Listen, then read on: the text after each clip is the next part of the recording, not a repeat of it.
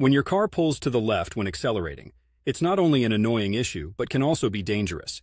Here are a few key reasons why this might be happening and how to potentially fix it. 1.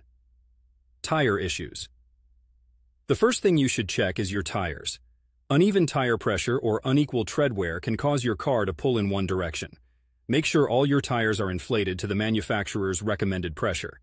If you notice significant or uneven wear, it might be time to rotate your tires or get new ones. 2. Alignment problems. Your car's alignment can also be a culprit. Over time, daily driving, potholes, or hitting curbs can throw your alignment off. Misalignment can cause your car to pull to one side when driving. You'll need to take your car to a professional to get the alignment checked and adjusted. 3. Suspension issues. Worn suspension components like control arms or bushings can lead to uneven tire pressure and affect the alignment of your vehicle. Getting a suspension inspection can help identify if there's a part that needs replacing. 4. Brake caliper issues. Sometimes a sticking brake caliper can cause the car to pull to one side, especially if it happens only when accelerating. This can occur if one caliper is applying more pressure or sticking. You might need to have your brake system inspected to ensure everything is functioning correctly. 5. Torque steer.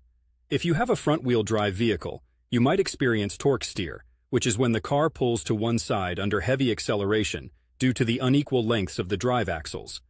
While this can be somewhat normal, especially in high-power vehicles, if the pull is severe, there's likely an underlying issue that needs addressing, like a worn motor mount or a problem with the drivetrain. 6. Steering components. Worn or damaged steering components, like tie rods or the steering rack, can also cause your car to pull. Have these parts inspected for wear and replace them if necessary. Conclusion. It's essential to diagnose and fix the issue as soon as possible for your safety and to prevent further wear and tear on your vehicle. If you're not comfortable doing these inspections yourself, it's best to take your car to a trusted mechanic. They'll be able to conduct a thorough check and fix the problem to ensure your vehicle is safe to drive.